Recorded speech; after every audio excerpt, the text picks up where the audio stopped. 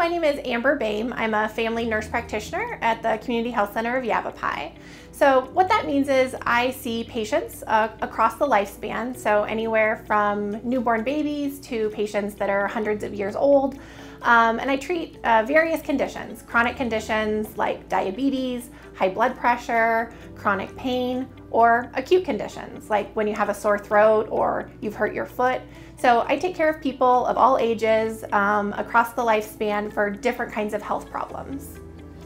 So in my career, I get to use a lot of different skills on a daily basis. So everyone who's a nurse practitioner has the basic science skills, anatomy and physiology, pharmacology of like how medications work or how to prescribe them. But beyond that, I also get to use like interpersonal communication skills, how I talk with my patients, how I understand what my patients are telling me. I also get the opportunity to use math, which you might not think of that you use a lot, but in like calculating like different dosages for medications. And so in my career, I really get a good diverse utilization of different pieces of skill set in regards to like math, science, technology. So in my position, I get the opportunity to work on a lot of different problems in a small way and like in a larger scale way as well. So like on a smaller level, within the community here, we work to help like manage disease, to help improve health of individuals, which improves health of families, which improves health of communities.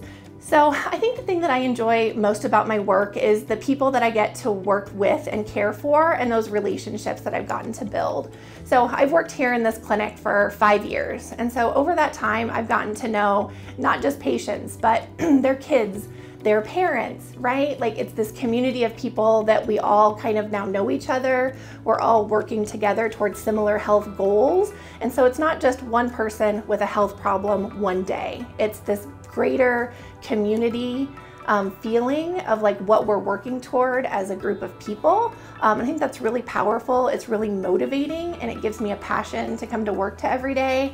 And even if it's a hard day or there's a lot of difficult situations or things that we have to deal with as part of that, there's this global idea of like we're all working toward a better good for everybody. And so that keeps me motivated and passionate about the work that I'm doing.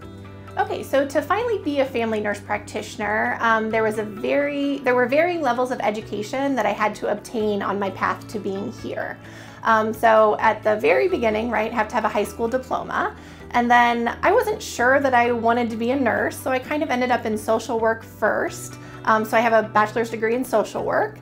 And then I decided, oh, that's not quite it. I'm missing the science part of being a caregiver. And so then I got a bachelor's of science in nursing. And then to be a nurse practitioner, there's a couple different options. You can have a master's level of education, or you can get a doctorate degree, or you can get a master's and then a doctorate. I went directly from having a bachelor's degree to a doctorate degree.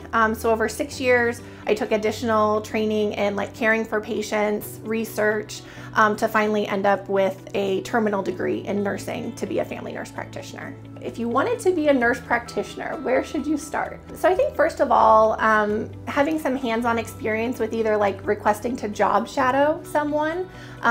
Most nurses, nurse practitioners, we are very invested in people. We're happy to have somebody job shadow with us to kind of see like, well, what is your job actually like on a day-to-day basis? So first of all would be request a job shadow. So you could actually like see what people do the day in, day out, hour by hour of their day versus just a vague idea of, okay, they help people, great. And then also like looking for opportunities to get some like hands-on experience, whether that's like volunteering with a hospice, like volunteering at the hospital, even though you can't do clinical things in that role, just kind of being more around the healthcare environment to see like, well, what does this look like? What are the people here doing? Does that look like something that I would like to spend my time doing? So just getting a good introduction to somebody who's doing what you think you want to do, seeing what their day-to-day is really like, and then looking for some opportunities to put yourself in those situations so you can see what the day-to-day activities really entail. My name is Amber Bahm. I'm a family nurse practitioner with the Community Health Center of Yavapai. If you'd like to have your students learn more about being a family nurse practitioner, reach out to me on Educator Pro Connect.